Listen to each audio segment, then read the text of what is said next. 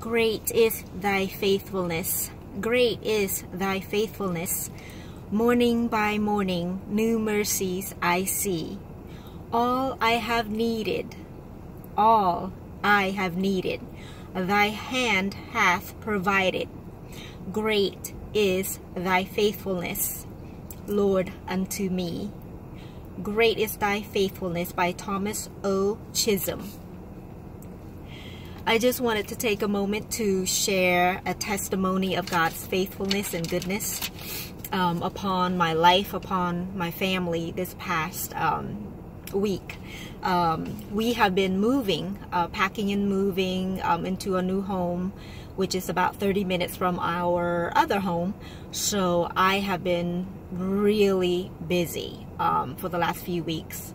Seems like my life is busy all the time, but especially in the last 2-3 weeks with this move and trying to get the old home clean, ready for rent, to put on the market. So that took me all week, scrubbing everything, every nooks and crannies. Is it crannies or crannies?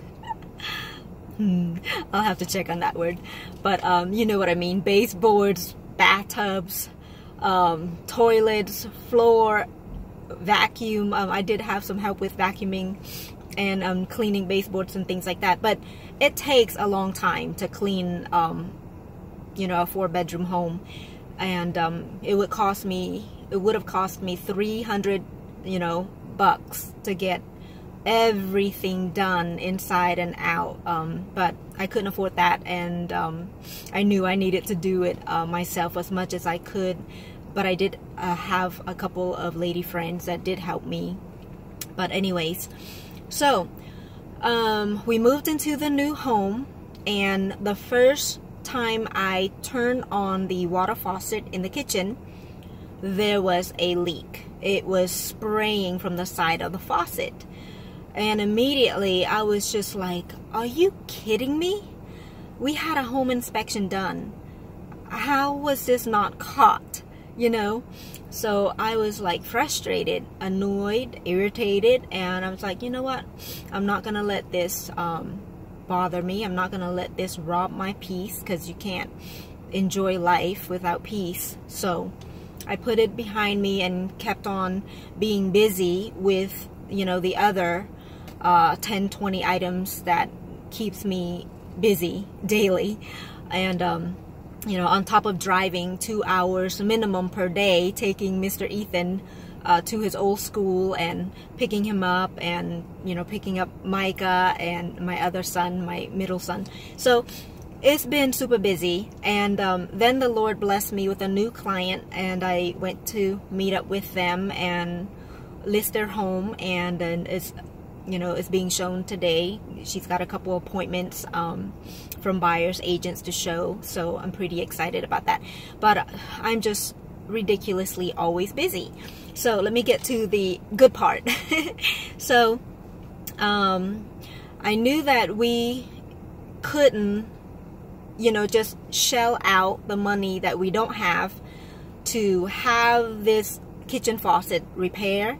Plus we're dealing with leaking plumbing issue in our first rental home, and then we've got work to be done, repair and clean and all that for the home we just moved out of. So all these repairs, issues and items are just piling up. And I've taken a few months off from real estate for family reasons and school reasons. I was taking classes and just completed a few weeks ago. And another thing, the South Carolina Commissioner's Office lost my application, my broker application. So been working on that for the last week. It's just, you know, life happens. And of all the applications they could have lost, they lost mine. So I've got to redo the whole thing, which when I'm done here, I've got to go to my new home, go through boxes for all my important documents that were packed, run to the office, make copies of it, and resubmit my application. So let me get to the good part. So it's been crazy, but so I was determined to not let anything, all these expenses of repairs in all of the homes, and you know, not working full-time like I was last year, so, and not drawing an income.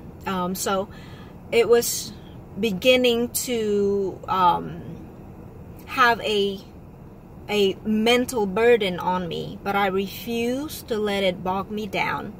And so I was asking my girlfriend who lives in the new subdivision. I was like, hey, do you know anybody that could help us repair our faucet, our kitchen faucet, or install a new kitchen faucet? So she's like, well, you know, why don't you post it on our subdivision's Facebook page? So I did, and I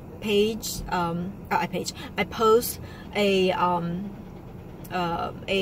help wanted ad, and then a couple of people responded, and then, you know, we got in contact with a gentleman that lives in the subdivision. He's a combat veteran from 1995, and his family lives there, and he saw my post and he responded with the you know, compassion and mercy of Christ. And so he was supposed to come that night. He wanted to come that night, but it was like, you know, 8:30, and, you know, we were both getting ready for bed, and John was already passed out on the couch from exhaustion because he has early mornings. And so we were planning for the next night, and but he couldn't come because he was held up at work. So I was disappointed because I didn't hear from him, but I was like, nope, I'm not gonna let that rob my peace either. So as I was wrestling with disappointment in my kitchen, you know how frustrating it is when you need to cook and love to cook, have to cook and wash 2 sinks of dirty dishes without a working kitchen faucet. You know, I was turning on the water in the kitchen faucet, but I couldn't turn it up high because it would spray all over the place. So I've been using it with just a little bit of water, slowly, you know, just flowing, and it would take forever to do anything. So it was very frustrating. So the Spirit of the Lord quickened my heart, you know, and I was like, instead of being frustrated and dealing with disappointment and doubts or anything else that, you know, is trying to rob me of my peace, turn your disappointment, turn your doubts into praise and pray for the gentleman. So I did. Right there in my kitchen, I was like, you know what? Father, please bless this gentleman, bless his family, Lord God. Whatever's preventing him for coming to help us, Lord, I hope that he's safe. Protect him, bless his relationship with his family, his health, his finances, his relationship with you, God. Just bless him. And I meant it with all my heart. It wasn't just a verbal prayer that had no passion or genuine meanings. I meant it with all my heart. I wanted God to bless his family. And then after I was done praying, and later on I sent him a message on Messenger. I said, I hope you're okay. I prayed a blessing over you and your family. Thank you for wanting to help me anyways. And then I went back to posting another help me ad on our subdivision page. And then he finally was able to contact me. He wasn't able to contact me during work. He's I guess a nuclear engineer. But anyways, to make the long story short, last night he and his teenager son came over, and they spent about an hour and 15 minutes helping us, taking out the old kitchen faucet and repairing whatever that needed to be repaired, replace it with a new faucet. And I was talking about food, trying to find out what type of food they like, because I wanted to bless them back in return. And he said that, you know, they eat different types of food, and I asked him if he liked Thai food, and he said his family enjoys Thai food and he likes red curry and things like that. So I'm like, oh, okay, once we have furniture, you know, a dining room table set and things like that. I'd love to have your family, your wife and children over for dinner, because that's my area of expertise and giftings, which is hospitality. I love to cook. I love to serve friends and families and whoever else is hungry. If you're with me, you're usually gonna be eating. But anyways, it's a gift that the Lord blessed me with. I was trained as a little girl in the kitchen by my grandmother, my mom, my aunt, and I was always inspired to be around food. I didn't stay away from the kitchen very long. So anyways, and then we were talking about chili peppers, spicy food, and come to find out this gentleman grows all kinds of hot chili peppers, ghost peppers, I don't even know, Carolina Reapers, bell peppers, chili peppers. He grows them in his backyard, I guess. So he sent his teenager son to his home to get me a huge bag of hot chili peppers, various types that he froze. And oh my gosh, I was doubly blessed, because since we left Guam, I've not had any ghost peppers. I love those things. I love the smell of them, the taste of them. So I was, you know, in high heavens yesterday. Got my kitchen sink fixed. I was able to wash dishes. I've got a huge bag of chili peppers, and he also gave us a jar of pickled peppers. So I just wanted to come on here and just give God praise and encourage you guys that whatever your needs are, whatever it is, you know, if we choose to delight in the Lord our God, and we seek ye first the kingdom of God and his righteousness, because the kingdom of God is not about anything, but it's about joy, peace, righteousness in the Holy Spirit. If we put God first, align our lives, our heart, our thoughts, our priorities, our desire in the Lord, we delight in him, he will meet all of our needs. The gentleman did not charge us to do this work. His son was so awesome. They were so awesome. They just blessed us. And when they were done, I asked, I said, may I please pray a blessing over you guys and your family? So they said yes.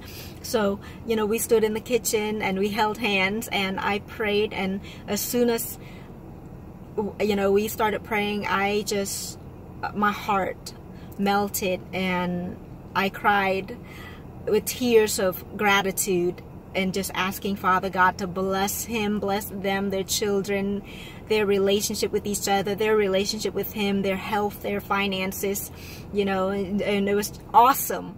We had worship. So I'm so thankful. God is so good. And I'm right now believing by faith, claiming, proclaiming, declaring God's faithfulness and goodness in bringing us good tenants, a good family to come live in our home and pay us on time. Amen. No drama mama calling me about everything. So I'm believing that God is bringing them. So ASAP. So I just want to encourage you guys to keep your eyes on the Lord, delight in the Lord our God, and he will add everything that we need in pertaining to our lives. Let me end with a couple scriptures to encourage you, okay? God, you have provided for me in every material way. You give me the things that I need, and for that I am so incredibly thankful. I am so grateful, guys. I will continue to trust your provision and rely on your unfailing generosity. Amen. Just want to say that this gentleman and his son and his wife, they model the love, mercy, compassion, goodness of Christ in my home to my family last night. And my heart melted with gratitude and thankfulness, and I praise God for them. And they inspired me. this man was teaching his son to do the same as his father has taught him. And I was like, man, we need more men, more fathers like this gentleman. So they just so inspired me.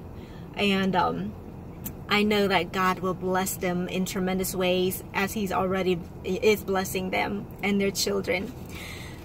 He maketh peace in thy borders, and filleth thee with the finest of the wheat. Psalm 147:14. He hath given meat unto them that fear him. He will ever be mindful of his covenant. And that's Psalm 111, verse 5. God is faithful to those who fear his name, who call upon him, who abide in the shelter of the Most High, who knows his name. Amen. God is faithful. You can trust him.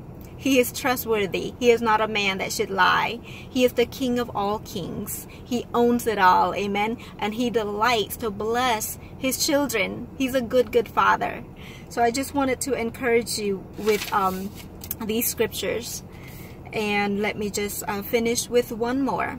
And ye shall eat in plenty and be satisfied, and praise the name of the Lord your God, that hath dealt wondrously with you, and my people shall never be ashamed. That's Joel 2:26.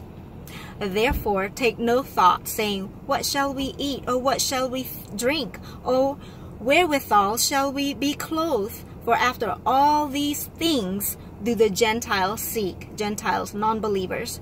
For your heavenly Father knoweth that ye have need of all these things. Matthew 6:31 and 32. God is awesome, guys. You can put your faith, your trust in him. Call upon the name of Jesus Christ. If you don't know him as your Lord and Savior, you can know him. He desires for you to know him. Amen. He desires to come live in your heart and show you wondrous things. He's faithful. He's your Savior. He's your Maker. He's your Father. He's the King of all kings. And he delights in you. And he delights in all who knows of his goodness and dare to proclaim his faithfulness. He looks for hearts that are loyal to him. Amen. To show himself great and mighty. I love you guys. Thank you for watching, and God bless you.